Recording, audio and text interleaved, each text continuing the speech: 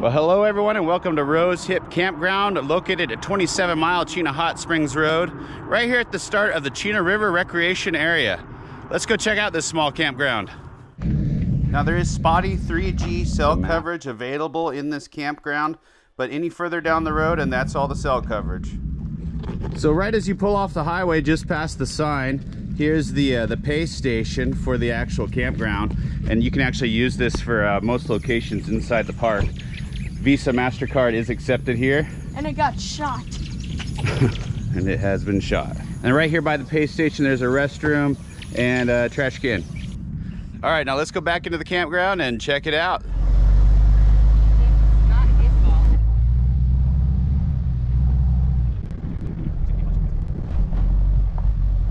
So as soon as we enter Rosehip Campground, on the right side there's the parking for the camp host. Right in the middle is another fee station, and then if we keep going straight down this road, we'll get to the day use area. Now there's a parking lot up here on the left side.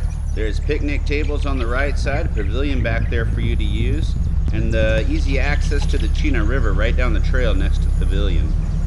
All right, everyone, now that we've seen the day use area, let's go around and see where the actual camping spots are and go check out the access to the river.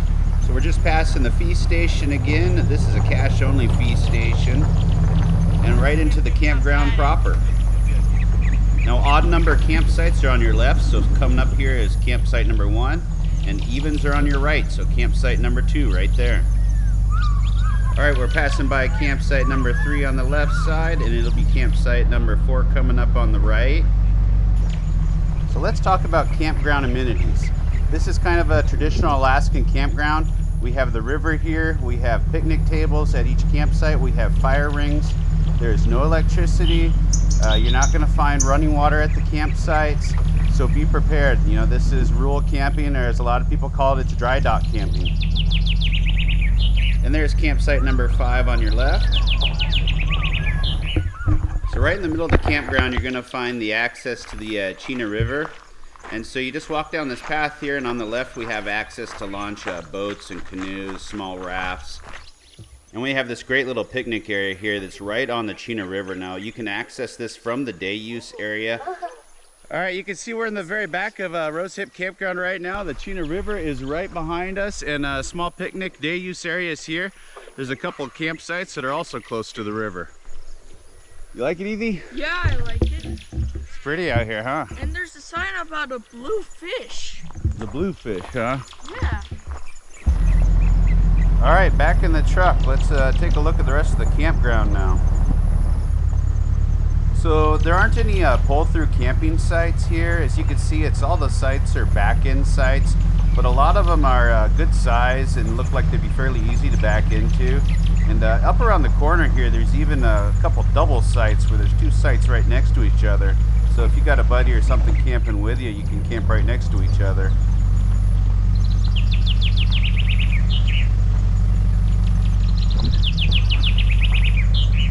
You can see from the drive around here, it's not very crowded. I haven't seen too many people out today. Looks like just one camper.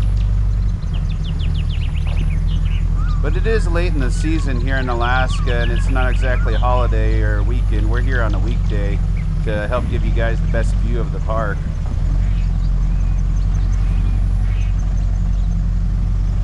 Now, one of the really cool things about Alaska, we're here in the Chena River State Recreation Area, and this is almost 400 square miles of a state park. And so this is just one developed campground in the park. There is another one, but the awesome thing about Alaska is you don't have to stay in the campground if you don't want to. You can find a gravel bar right next to the Chena River and stay right down next to the river.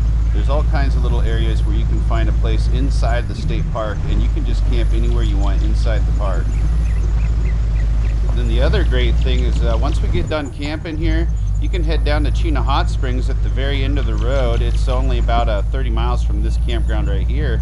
And you can hop right in the hot springs out there, warm yourself back up, and have dinner and drinks right there at the Hot Springs Resort. Well, thanks for watching, everyone, and have a great one. We'll see you on the next one.